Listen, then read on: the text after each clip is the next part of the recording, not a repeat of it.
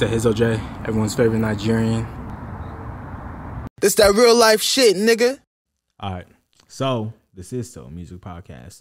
So we're going to talk about Don Toliver, Lovesick, the trippy Houstonian who's fit in perfectly with Mentors. Travis Scott's label comes back with an album littered with songs seemingly dedicated to girlfriend Kali Uchis. Every falsetto seemed to align perfectly on the project with very minimal low notes.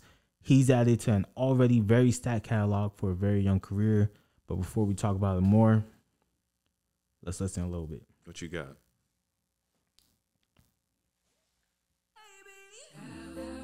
Baby.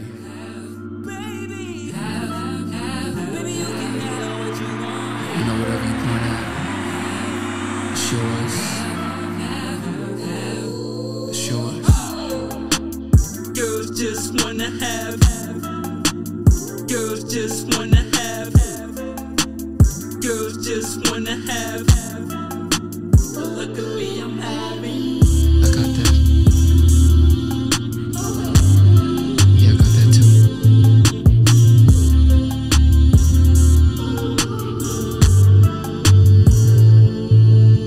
Something's telling me you never had a shopping spree in New York.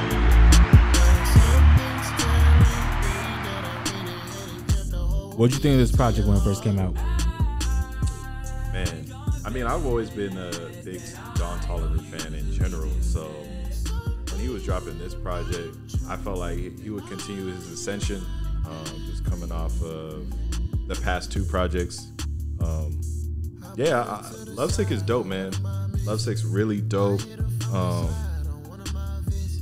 I just feel like he's able to like curate these vibes. Like he gets you into like a certain zone like immediately. Like he's just dope, man.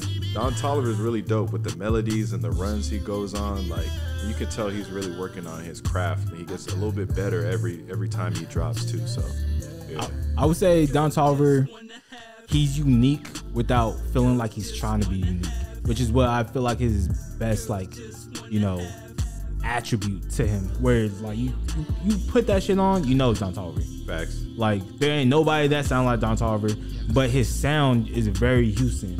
Like he's very true to like where he came from, and you could hear in Travis Scott's music as well, and you could tell that Travis Scott touches like almost all of Don Toliver's music. You can hear his ad-libs, you can hear the production, and it's seamless, bro. So yeah, I fucked with it immediately. But I'm interested to see what you thought was like the best song. The best song is the song I actually ended up posting for Song of the Day. So I picked Cinderella with Toro Imoy. Okay, Toro Imoy. Yeah, Imoy. Let's listen a little bit. Yeah, that's my shit right there. H-Town, what up? All the Naija babes out there.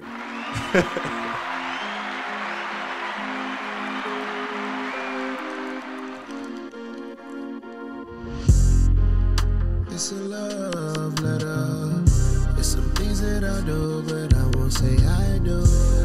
You should get to know me better. But it's way too many things that I put you through. She left the years at my house, she thinks she's Cinderella. She braid my hair, rub my back, and roll my cigarilla. And she don't know about that pain, so I can never feel her. I let that cold and sit and rain until I hit that pillow. Lord Jesus, I got a new thesis to go and get that bag and sit back.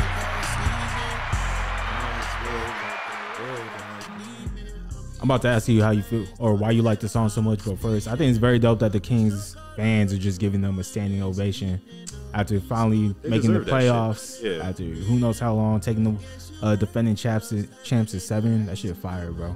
Yeah. But back to this song, why Cinderella? Yeah, the Kings deserve that shit, man. They worked their ass off this year, and it's been almost 20 years, if not years. So yeah, they deserve standing O, even if it came up short. But man, Cinderella, I think it was just sonically at first. That's what like grabbed my attention with it. Just like a lot of his songs can sound fairly similar, but I think this song kind of broke the mold a little bit with, I don't know, just like with the 808s and just like the bass and everything, like how they cut it out at first, and it's just like his voice, and then the beat drops. But then it's just like overall just like the messaging on the song too. I like how it's like a little bit of like a. I feel like it's very representative of a lot of relationships today, where it's like, I want you to be mine, but you're not really mine, though. You know what I mean? So, and like she leaving some shit behind, thinking she's Cinderella, thinking she's slick, like Yeah. you know what I mean? I don't know. I Women do be finding reasons to come back. They bro. love to spin the block on this. Oh, did I leave such and such at your spot? Boy, Yeah, you did. You knew you knew. did though. Come on now. You knew you did. That's how you know if I don't fuck with you. I'll be like, nah, you ain't leave that. nah, I don't it's see not it. in here. I don't see it. What are you talking about? You sure? Nah, it's not over here. Wrong nigga. I'm sorry. Yeah. No, I was with you yesterday. No, don't recollect. I don't recollect. I don't recall. What was your favorite song, bro? If I Had featuring Charlie Wilson. Uncle Charlie. I get happy just thinking about playing it. Like it's crazy. Yeah. Yeah, I was smiling listening to this joint yesterday too.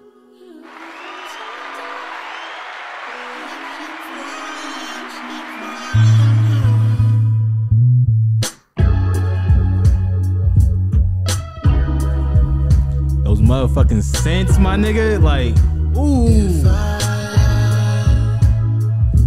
Your love in my hand, keep it for if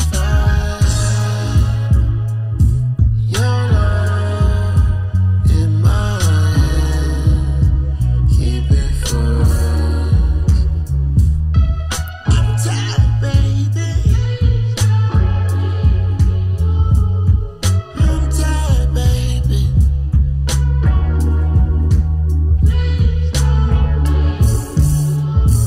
Well, I'm patiently waiting for you.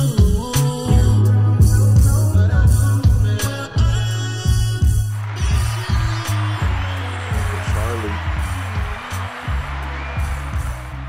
I could listen to that every day for the rest of my life if I had to. I'm not even gonna front. It's just one of those songs that just connect with me. Sonically, lyrically, everything about it. I just fuck with it. Extremely heavy. Yeah, I was gonna say like his feature selection on this, and just in general, he always surprises me with certain shit. Like I was like, damn, he chose a record with Uncle Charlie. Yeah, I wonder man. what that's gonna sound like with Don T. So, man, And you know Charlie Wilson gonna kill it every time, bro. every time, bro. Every fucking time. I'm sorry, I'm just gonna turn the volume back up now. Way in his feelings. Your love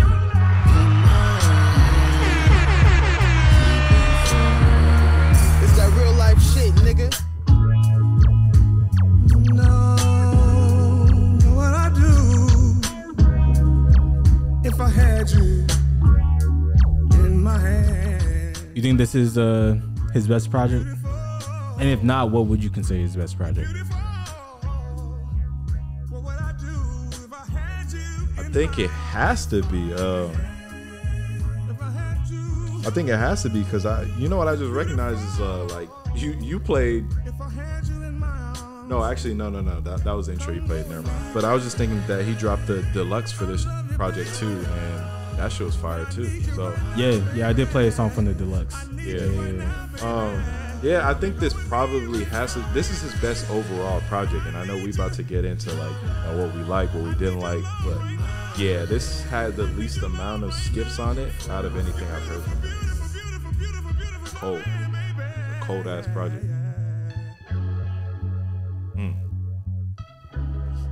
If I had. Get your ass out of here, Charlie Wilson. You already got it. You low-key hit a note just now. I was like, wait, was it Henry? I remember that in the They'll try song. to gas me. I know I can't sing, bro. All right, what song you deleting, bro? What song I'm deleting? I only had 3 songs that I would have deleted, but out of those 3, I would say "Go Down" with the Tisa Curry. What? Did not like that song. What? You ain't like this? This shit Not was really. fire to me, bro. I'm not even gonna front. Not even gonna front. What didn't you like about it? I just had it on while I've listened to it a couple times, but it's been some months before this dropped. But I played it yesterday, and while I was listening to it again and running it back, like like I said, the 3 that I said I would take off, those were the ones where it was just like it didn't move me at all. It didn't give me a reaction at all. Like I wasn't bopping. Because when Don T cut on, typically like I'll start vibing. You know, you roll the windows down a little bit. You know what I mean? You start, feeling yourself. But this song, I don't know. It was just whatever. I feel like this song is definitely a like windows down moment, especially if you got a girl in the car with you, bro. That's just me. Music is very subjective, but yeah, I'm shocked. I'm shocked at what you would delete. The song I would delete, I was between 2 songs. I want to hear the other songs you were considering deleting too. But okay, go ahead. I was between Leave the Club and Private Landing. Okay. And eventually I landed on Leave the Club. Just because I could only listen to Glorilla's verse once and think that shit hard. Actually, when I was re-listening to this, I forgot she was on here. I'm not gonna lie to you. Yeah, I just don't think that's one with her and Dirk, right? Yeah, okay. I just felt like she didn't really like fit the song, and what she was saying in it just was not for me. Just ain't for me. Hey, look, if she wants dick after the club, that's on her. That's not. That's never gonna be something I want. I'm sorry, this nigga, man. But come on, bro. let the female MCs sing about. And bro, it's the same way niggas talking about they want pussy after the club too. Look, that's fine. That's fine. And I said it's okay for her to rap that shit, but I personally ain't trying to hear that after the first time. It's like, you know what? Let me skip now. That's fair. You know? Yeah, it's not for us. Yeah, we're not the audience. Exactly. Yeah. It ain't for me. It ain't for me. That's why I would delete. I fuck with Glorilla though. Yeah. And then Private Landing was just because I feel like they fumbled the Bieber feature. Yeah. Someone should have told him to go back into the studio. What about it specifically? I remember you tweeting that initially, and I think I said something. You said it wasn't because of that. I don't know what you thought it. It was just arranged like he just went in and like freestyled some shit and just was repeating shit over and over again. And it was just like, bro, this the same nigga that was going off on Maria I'm Drunk. Like, y'all remember that? Hold on, let me pull up Maria I'm Drunk. Hold up. Just in case y'all forgot what the Biebs can do on the hip hop track, bro. Yeah, Bieber nice with it, man.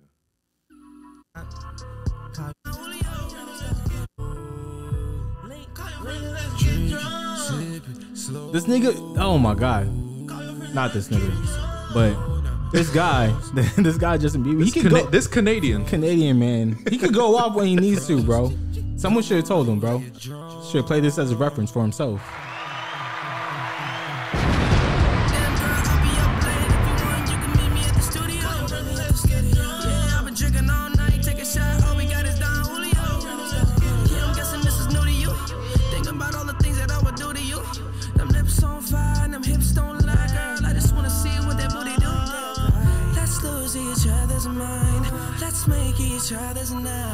Take advantage of time while we both intertwine. All right, so you hear that, yeah, and then you go to we Private Landing. Contrast that with or compare with, which is a great song, by the way. Future always going crazy. Yes, I'm spinning, double cup, I'm leaning. It just felt lazy, bro. Need you to lean in. Like, she wanna come this way, heat it up, microwave. She wanna ride my way. She wanna come this way. It's like, what are we doing, bro? What are we doing? It sounded like he just punched in and just said like random, just like one-liners that just rhymed, but had nothing, no correlation. Yeah, that's what I'm saying, bro. And nigga went on forever too. I was just like, damn, he's still going. I guess I'm too demanding. I guess I'll keep now he's just repeating what Don Toliver said in the beginning of the song. It's like, come on, bro. Just touch down in. But that. Let me not hate too much, but yeah, that's why I wasn't fucking with it. We could get Biebs can get he can have one off day. You don't miss too much. Okay, we give him the AD treatment. Yeah, he's allowed to not be, every day go in. I think he's earned that. He's been in the game since he was what, 8 years old. Yeah, some shit. Hella long. That's crazy. Child stars, bro. So what are the songs? Man? Oh, the other songs I didn't like, which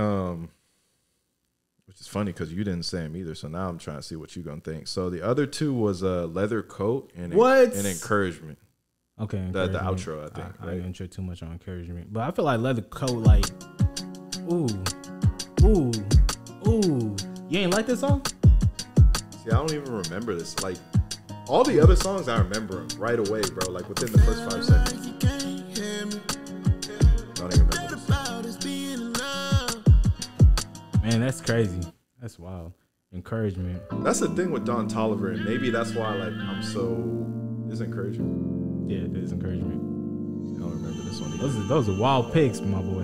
Who the hell encouraged them? I guess you heard them. He got too many. Okay, this song is better than Leather Coat. Leather Coat for sure. I actually remember that song. Okay. But I think that's the gift and the curse for me personally with Don Toliver, where it's like his songs are so catchy that before he even like spits any vocals, like within the first 5 seconds, I already know what the song is, bro. Yeah. And with those ones, it threw me off a little bit where I didn't have that same effect. So it fell down the ladder for me. So that was it. Everything else is damn near flawless. Mm-hmm. Like, Don T, that guy. All right. What about the rating out of 10? The rating. Yeah. Yes, sir. We already know, I'm not new to this shit. We don't do no 0.5s. No halves, bro. Ain't no half stepping. Be real. Ain't no Be real. halfway It's that real crip. life shit, nigga. Pick a side, nigga. I had to end up on 8 out of 10 just because there was those 3 tracks I didn't like. Okay. If it would have been only 2, I might have been able to get a 9 out of 10 for like 16 tracks. Okay. So I landed at 8 out of 10, but it's a great album, bro. It's a great album. I'm not going to front. I chose like Songs to Delete just because like that's the name of It was the what game. you got to do. Yeah. But I could, go through it top to bottom. No problem. No skips? No skips, really. Wow. Really. But I'm going to give it a 9 out of 10. Okay. I don't think I could go higher than a 9 currently. Okay. Because after that, then it's just a different territory.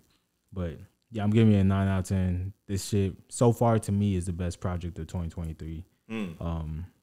Yeah. Wow. Okay. Yeah, I really ain't got Damn. I ain't got too many complaints. Yeah, and about this project. I respect that too, because once you go 10 out of 10, then you pretty much saying that shit is a classic. Yeah.